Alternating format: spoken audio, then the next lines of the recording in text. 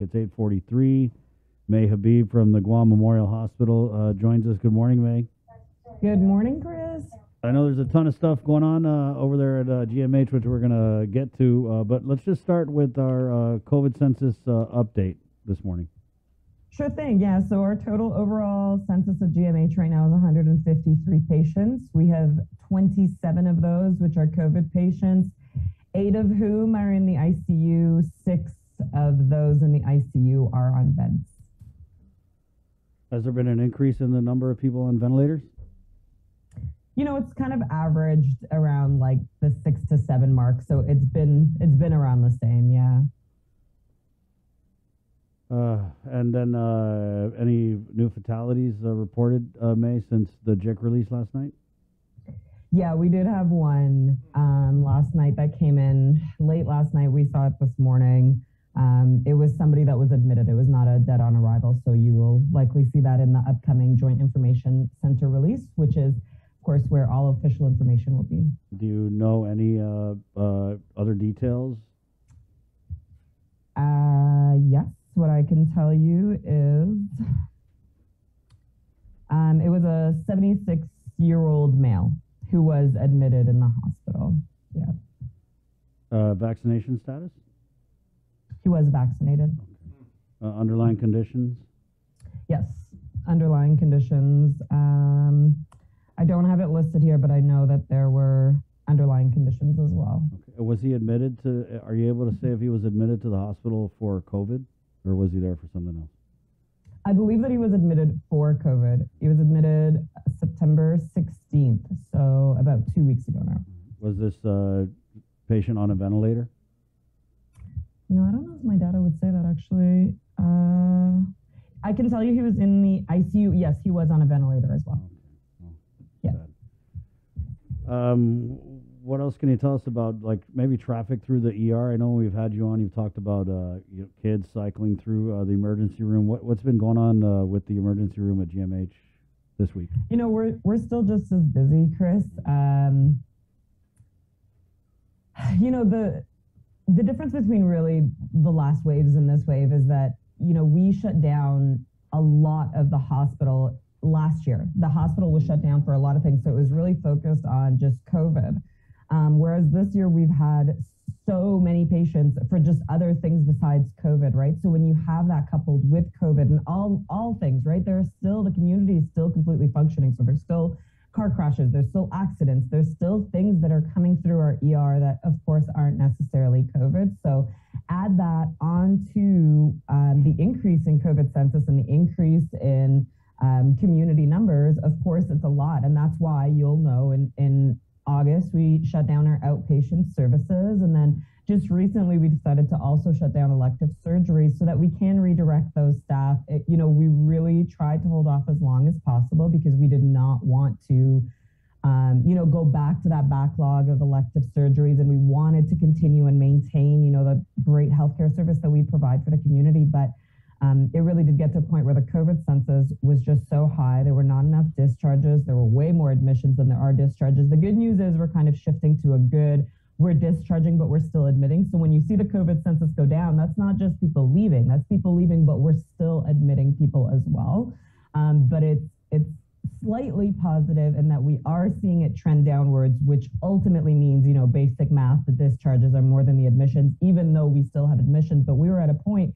Remember when I messaged you and I was like, we're at 49 COVIDs alone. Yeah. And another big difference this time is that we're not the only ones dealing with COVID. GRMC, who of course we work with very closely, they're dealing with COVID as well. And they have COVID patients also, whereas before they kind of shift almost everybody to us. So it's definitely been a different way of managing this surge, but it's still been a lot. And we are happy to see it trend downwards. And you know, what's even more exciting, Chris, and part of the reason why it's so busy here this morning is the DoD nurses that have arrived. Yeah. And I wanted to make, before we get into the DoD nurses, because we've had a story with Dr. Berg, and he was talking about how a lot of the cases aren't that serious. But it kind of seems like when we talk to you guys, I mean, we're doing everything that we had to do last time, which is bring in these DoD nurses, put up a tent in the parking lot, right? Make, reestablish all the different COVID wards. So when I talk to you at the hospital, I get the impression that you guys are like pretty slammed. But when these doctors are out here talking about the status of the pandemic, they make it sound like most of the people are asymptomatic. So I'm just kind of like trying to figure out what is the real story at GMH. I mean, because only one can be true. You guys are slammed. You're tired. Staph infections going crazy. It just seems like we're getting two different stories.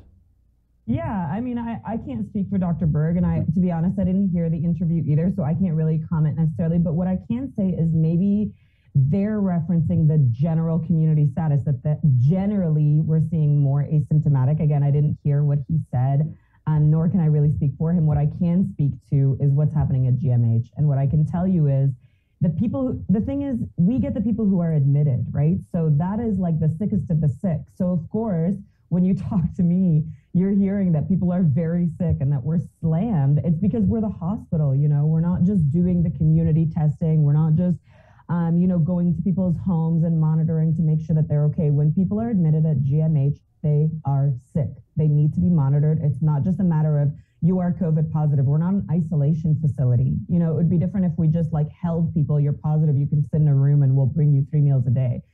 If you're here and you're admitted, you are very sick. So of course, my commentary is for people that are really sick. And that's why it was really concerning when we were up in the 40s. We'd been hovering around the 39, 40, 41 mark for some time. And then we just spiked up to 45 and then up to 49. And that's when it's really concerning. But we have seen that trend before, right, where it goes and it gets to this like extreme breaking point and then it comes back down, as we've seen with every wave. So like I said, we're happy that it's trending downwards. It doesn't mean that there aren't admissions anymore. It just means that our discharges are greater than our admissions. But certainly my commentary is alarming because the situation was at GMH was critical, for us to shut down elective surgeries because we need staff.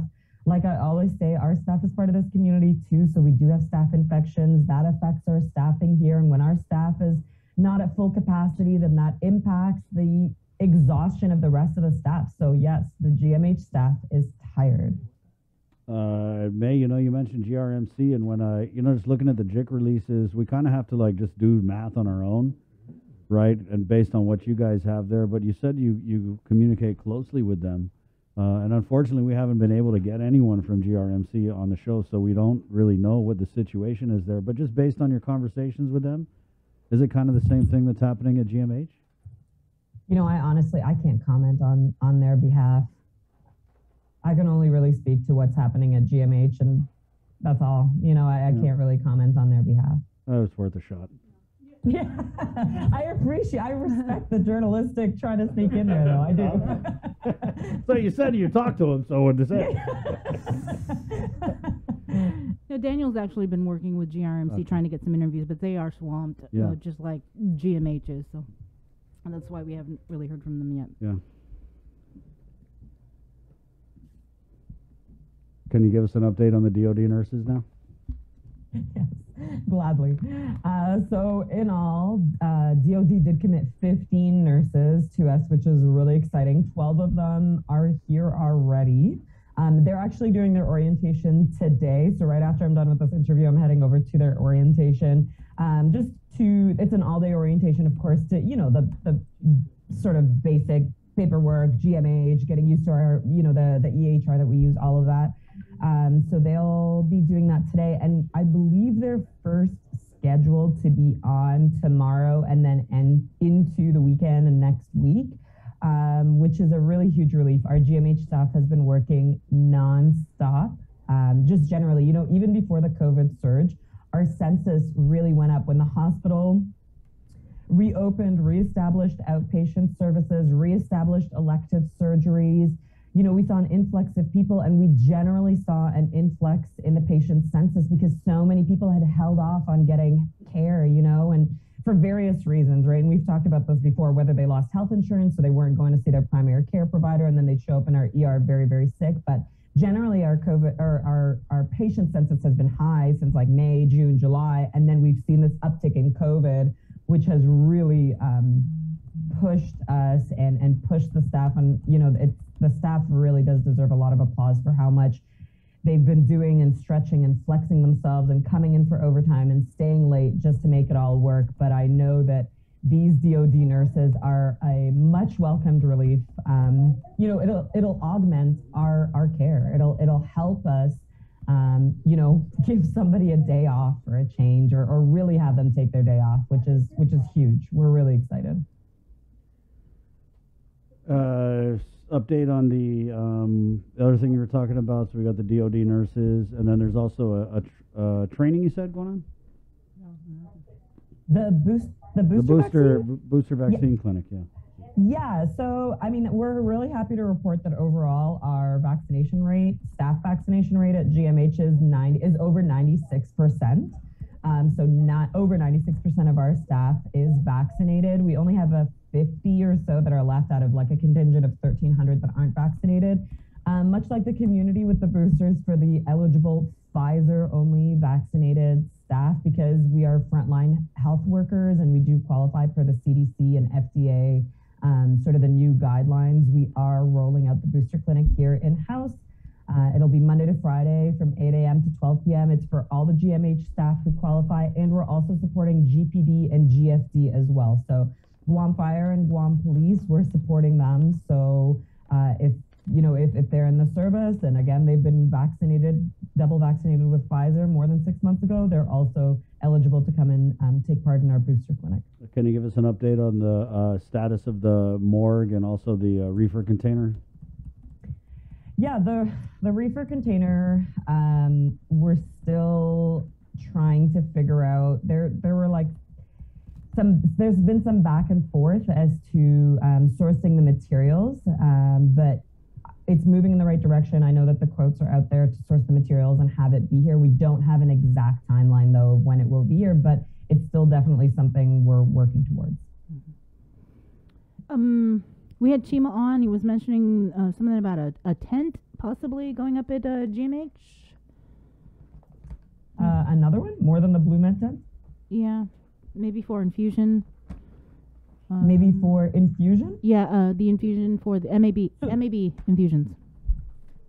Unless there's a plan for like a totally different infusion clinic, I can tell you that the Blue Med tent that we have here is where we've been doing our sort of mini infusion clinic, and that's where we're doing our ER patient infusions and then, staff as they needed. But it's a very small scale operation. Really, the main operation is the Gung, for the community anyways, is the Gung Manilao center. They took over the senior center there, I believe. So that's the main operation. But we have been, of course, doing our own little mini infusion clinic for admitted patients or ER patients that need it for sure. Anything new with the SNF? Nothing. Hang on, I was just in a conversation. Nothing really big. I can tell you that we are moving ahead with trying to make it that alternate care facility, and we are speaking with FEMA, because I think I mentioned this to you guys before. There was like a little bit of a confusion and question around what would happen with the FEMA funding if the public health emergency is declared over, because really it's specific funding to make it an alternate care facility for COVID specifically, not just generally, not just for any pandemic.